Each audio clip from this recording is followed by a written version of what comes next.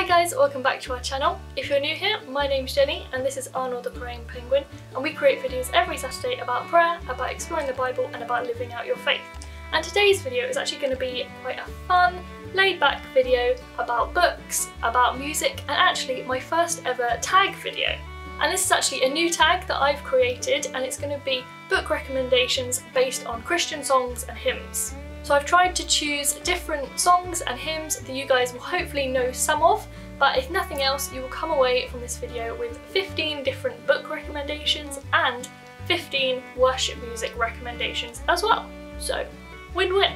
This video was initially inspired mainly by Hayley in Bookland, who does a kind of book recommendations based on Christmas songs. And I do want to do a book recommendations based on Christmas carols at Christmas time. Not now, at Christmas time. But I thought this would be a fun one to do kind of non-Christmassy.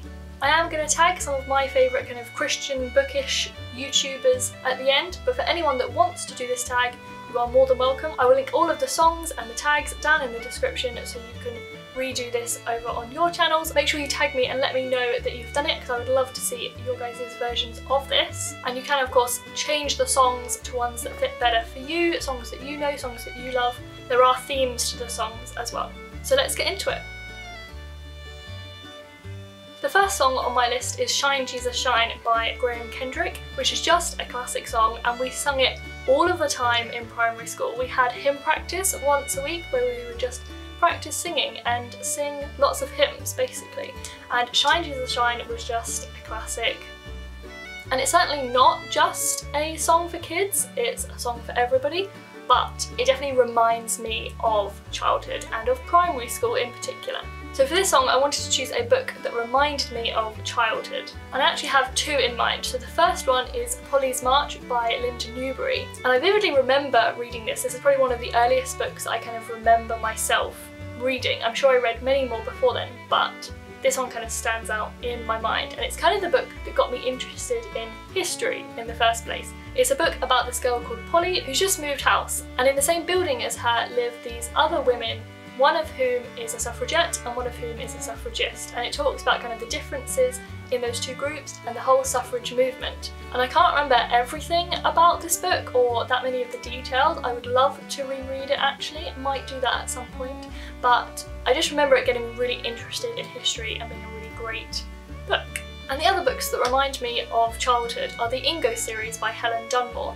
And this is a series about a brother and a sister who I believe their dad has passed away, and they become really drawn down to this beach and to the mermaids that live in the sea, and they meet all these different people and go into gnKOT, which is kind of the under the sea world. There are 4 books in the series, and I just remember loving all of them, and it talked a lot about grief and it talked a lot about adventure. The second song on my list is What a Beautiful Name by Hillsong Worship, and this is a song all about how beautiful, how wonderful, how powerful the name of Jesus is. So for this we're going to choose a book with a beautiful cover, and I do have a few different options. I'm going to give some honourable mentions first to 1,000 Splendid Suns and the Mountains Echoed, both by Khaled Hosseini. I think these are just beautiful and I love the colours of these. But I think the most beautiful cover on my shelf at the moment is A Long Petal of the Sea by Isabel Allende. And I haven't actually read this book yet, but it sounds amazing and I've heard loads of really good things about it. It's about a man and his sister-in-law, and they're fleeing the Spanish Civil War, and they flee to Chile, and I think it's about their journey and about their life in Chile. But the cover is just stunning. I love any kind of foiling on a book cover, and just the waves and the colours are just really beautiful. The third song on my list is The Blessing by Elevation Worship, and this song is literally a prayer of blessing that you can kind of sing and pray over someone else. And it's based on the blessing of Aaron, which you can read in the Bible in Numbers 6 verses 22 to 27. And there was actually a version of this done at the beginning of lockdown in the UK, and it was a UK version of The Blessing, and it brought different worship leaders, different singers from all across the UK into one amalgamated version, and it's really, really beautiful. I definitely recommend checking that out. I will link all of these songs and all of these books down in the description for you to check out, but that one is a really, really nice version. And so for this I want to choose a book that I would gift to everyone I know, because this is a song that I think everyone should listen to and got shared all over the place at the beginning of lockdown, and so we're going to choose a book that I would like to share with everyone too. And apparently I'm not very good at choosing just one book for this tag. I need to get better at that, but I do have 2 books for this answer. The first one is Digging for Diamonds by Kathy Madavan, and the other one is Before the Coffee Gets Cold by Toshikazu Kawaguchi. And both of these books are amazing, I really love both of them. Digging for Diamonds is a non-fiction Christian book all about identity, and it uses the analogy of a diamond and looks at the different characteristics of a diamond and kind of explores those characteristics within us as well. And then Before the Coffee Gets Cold is a book about a time-travelling coffee shop. So you can go to this coffee shop, sit in this particular chair, and you can travel back in time and forward in time if you're sitting in this particular chair. But there are loads of rules. You can't leave the cafe, you can't change anything in the future, and you have to be back before the coffee gets cold. And I think both of these books would be amazing to gift to pretty much anyone because of the topics that they cover. This one covers so much about identity and just about thinking about different things about ourselves and about who God says we are. And again, this one just covers a real variety of different topics. It talks about dementia, it talks about family, it talks about relationships, and I think it's a book that lots of people could enjoy. Song number 4 is Good Good Father by Chris Tomlin, and this is a song all about God's characteristics as a good father. I kind of have a interesting relationship with this song because basically in our old church the worship leader loved this song, and it is a great song. It's a really good song for leading worship and singing in church and singing together, and we just used it a lot, and I got to the point where I was just kind of sick of this song. Maybe if I went back to it now it would be okay, now that I'm a few years removed, but we just did it so much. So for this I want to choose a book that has great family dynamics. And so for this book I've chosen 2 by 2 by Nicholas Sparks, which is kind of an interesting choice because it's actually about a married couple going through a separation and splitting up, which obviously isn't great family dynamics, but it does have really great family dynamics thinking about the main character, the man in the story, and his daughter. That father-daughter relationship is really interesting and really nice to watch, but also his relationship with his sister, his relationship with his parents, and how those kind of relationships change over time and change during crisis and during these different things that the characters are going through. And it did make me cry an awful lot. So song number 5 is You Restore My Soul by New Wine Worship, and I first heard this at New Wine over the summer a couple of years ago now and just really loved it. It's kind of based on Psalm 23 and just talks about how God is holding on to us even when it doesn't feel like it, and it's just a really beautiful song. So for this I want to choose a book that I got at a conference, which I'm sure for a lot of us is many a book, because I go to conferences, I hear these people speak, I see these books in little bookshops, and you just want all of them. But then do you actually read them? That's the question. So Digging for Diamonds I did actually get at a conference where I saw Kathy Madavan speak, and I got it because I heard her speak. I didn't actually really know anything about the book, I just really liked her when she was speaking and wanted to read her book, and I have read it. And then the other one, I got this at my very first New Wine, and it's Know Your Why by gnKOT, and it took me 4 years to actually get around to reading this book, but it was good. It was about a 3 stars, but I'm sure for other people it would be much more impactful. It talks a lot about purpose and identity and finding your calling and recognising why you're doing things. I did like the fact that it doesn't centre around kind of Christian ministry, like a particular Christian job. It talks about being a Christian within other workplaces too, and that also being a calling. It's not like becoming a vicar is the only calling, which is something that irritates me in books and speakers. So I was very glad that this didn't do that. Song number 6 is Yet Not I, But Through Christ in Me by City Light. That is a long title of a song, but this isn't so much about the song, it's more about the artist, City Light. I found City Light a couple of years ago and just really love pretty much every single song that they have. They're so biblically rooted and really solid theologically, but also great music, really nice to listen to and sing along with. Great for listening to in a car, on a car journey, just singing to my heart's content when no one else can hear me. So for this one, I wanted to think about an auto-buy author, an author that I would happily read and buy pretty much any book that they come out with. So I don't actually have too many of these. There are quite a few who I like the idea of pretty much all of their books, but I haven't actually tried one yet, so I'm not gonna go out and buy all of them because I don't know whether I actually enjoy them. They just sound great. But one author that I would probably consider pretty much auto-buy at this stage, or at least auto-read, is Linwood Barclay. And he writes mystery and thriller books set in America. I read these quite a bit when I was younger. My dad also reads them, and now I have my own little collection. Some read, some not read, and some that I want to reread. But these are just really nice, kind of quite easy to read mystery and thrillers, with just really good kind of twists and turns and kind of trying to figure out what's going on. Book number 7 is In Christ Alone by Keith and Kirsten Getty, and as the title suggests, this song is kind of just about how our hope is in Jesus alone, in Christ alone, and how we can stand in the love, in the death, and in the power of Christ. So for this one, I wanted to choose a book that points us towards Jesus. And this might be too cheesy, you might consider it cheating, but obviously the Bible is a pretty good book and it points us towards Jesus. Every single book within the Bible points us towards Jesus, which is just a great book to read. We shouldn't forget to read this book. So, sorry if you think this is cheating, but it is a great book that points us towards Jesus, so it fits the bill. Song number 8 is Lion and the Lamb by Leland, and this song is about how God is both the lion, our king, defender, protector, but also the lamb who was sacrificed and killed for us. I'm just going to read you some of the lyrics, I think. Explain this a bit better. And our God is the Lion of Judah. He's roaring with power and fighting our battles, and every knee will bow before him. Our God is the Lamb that was slain. For the sins of the world, his blood breaks the chains, and every knee will bow before the Lion and the Lamb.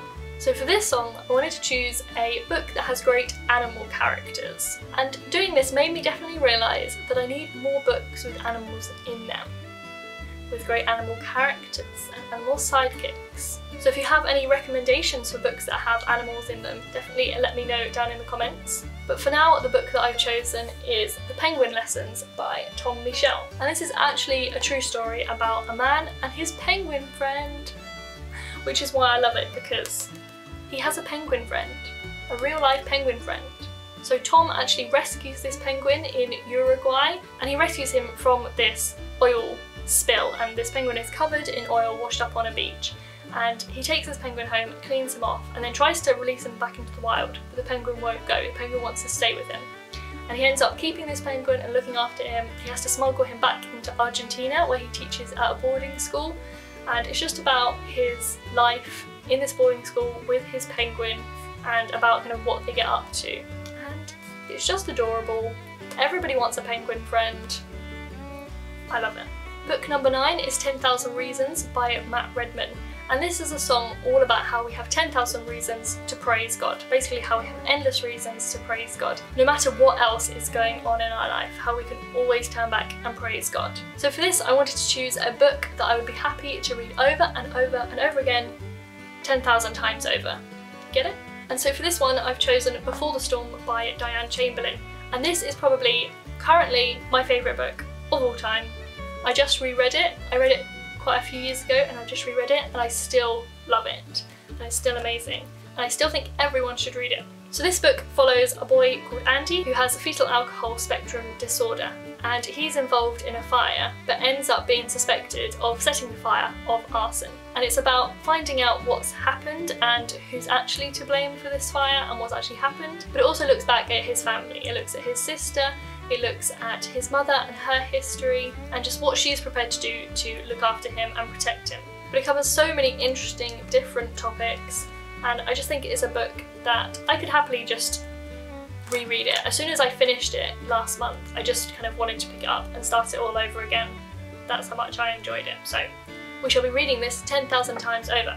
Song number 10 is Because He Lives by Matt Maher, and this is a song all about how we have life because of Jesus, because He lives, because Jesus rose again when He was resurrected on Easter Sunday. So for this, I want to choose a book that gives hope, a book that gives me hope. And I actually spoke about this book in my video, Reasons to Have Hope. I will link that video down in the description. It's all about different reasons the Bible gives us to have hope.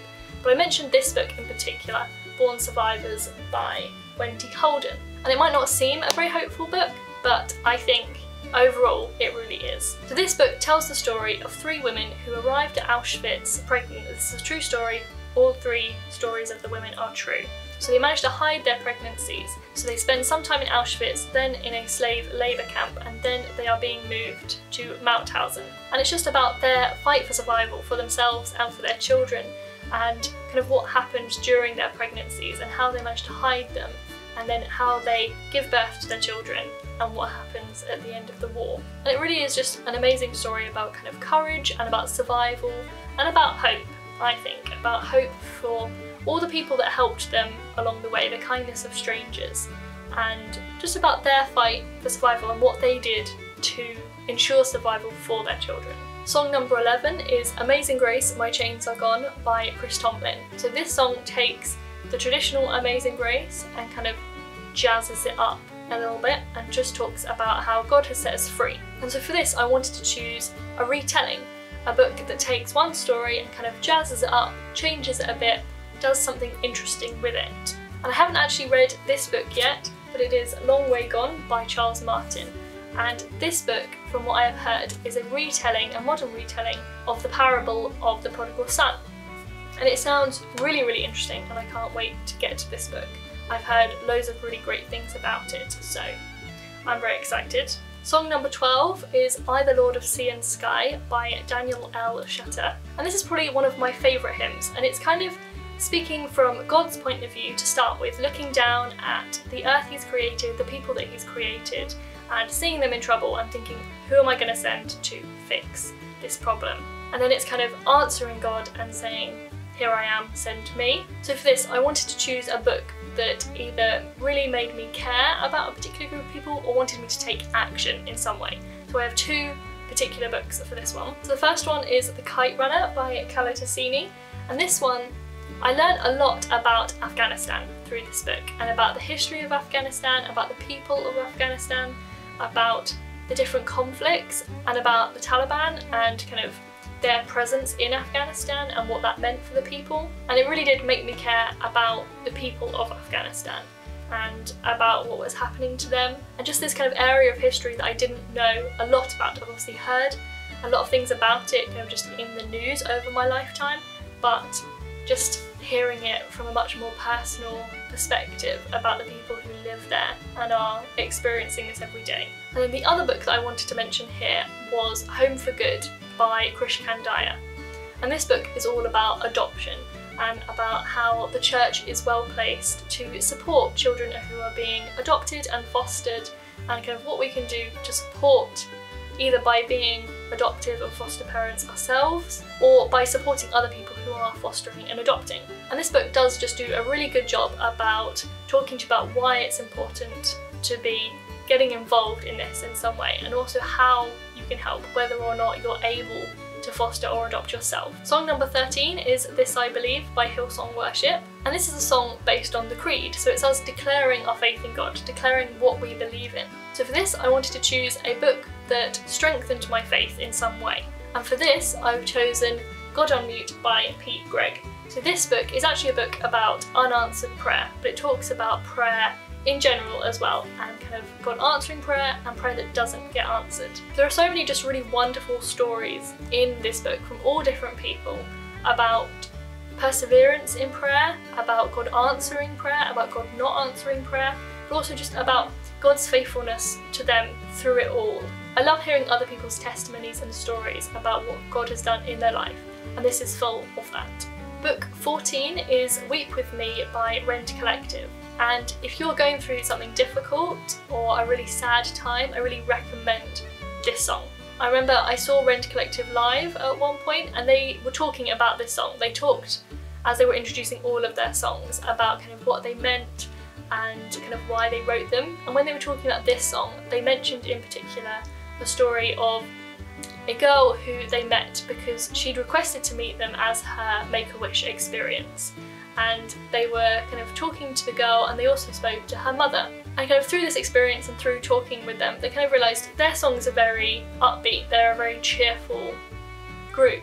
But they realised that those kind of songs would be really difficult for this mother to be singing, and for that to be a way for her to praise God just full of just joy, where actually was there a worship song where she could kind of come to God and praise God in her sadness. So that's kind of what this song is about. And again, I just wanted to read some of the lyrics because I think they will explain it much better than I have explained it, which probably isn't very well. Yet I will praise you, yet I will sing of your name. Here in the shadows I will offer my praise. What's true in the light is still true in the dark. You're good and you're kind, and you care for this heart. Lord, I believe, you weep with me. So for this I wanted to choose a book that made me cry, which is several books. I mentioned 2x2 was a book that made me cry, but The Book Thief was another one that really made me cry, particularly at the end. I just sobbed. I sobbed like a little baby. And you even know that something bad is coming, because this is literally narrated by Death. He says throughout that something bad is coming. So you know, you should be prepared. I was not, okay? But this book is set in Nazi Germany, and it follows a young girl who has been taken to a foster family and her mother has left her there. And you follow her and her experience in this German town. And it's about her discovering books and learning about books and eventually stealing books, the book thief. But lots of things happen in this book. You follow this family as the foster family take in a Jewish man and hide him in their basement and hide him from the Nazis. And yeah, an awful lot of stuff happens in this book. It's quite hard to just explain it in one go, but it is narrated by Death, which is really interesting, and I really enjoyed that kind of writing style. Kind of quite sarcastic and humorous in like a weird way, but it's super interesting. And I cried like a baby. And finally, song 15 is Happy Day by Tim Hughes, and this song is kind of completely the opposite. This song is all about joy and celebration. It's a song of celebration for Easter Sunday, for Jesus' resurrection, and just praising God and kind of the joy of that day. So for this I wanted to choose a book that brings me joy, and for that I've chosen The Strange Case of the Alchemist's Daughter, and actually this whole series. There are 2 more books in this trilogy. I've read both of them and I love all of them. They were all 5 stars, and they all just bring me a lot of joy because of the found family aspect of this. So these are kind of fantasy, historical, mystery books that follow this group of young women who are all kind of daughters or in some way related to famous scientists from Gothic literature. So you have Frankenstein, you have Rappaccini, you have Moreau, you have Jekyll and Hyde, those kind of characters. It's their daughters or people or young women who are in some way related to them. And it kind of follows them as they're investigating firstly a series of murders, but also this society that their fathers were all part of. But the reason it brings me joy is kind of the found family, all of these different young women and their relationships with each other. And they're all so different, but not in like a really obvious way. It's not like, oh, she's the funny one, she's the serious one. They're all really well-developed characters and really interesting, and they explore so many different things across kind of the adventures that they go on.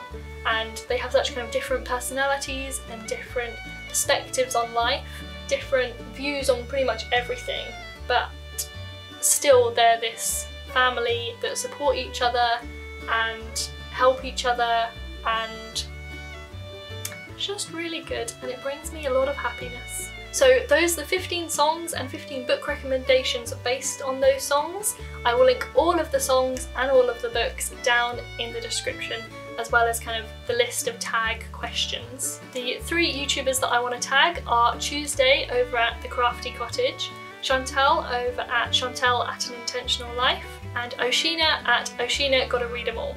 I will link all of their channels down in the description, and you should definitely go and check all of them out. They're great YouTubers to watch. But if you've seen any other tag videos that you'd like me to do, do let me know down in the comments, or if you'd like to see other kind of book recommendation type videos, let me know what kind of things you'd like to see down in the comments. But for now, if you enjoyed this video and if you enjoyed these book recommendations, please do give this video a big thumbs up and subscribe to see more videos from me and Arnold. And for now, we will see you next Saturday with a new video. Bye!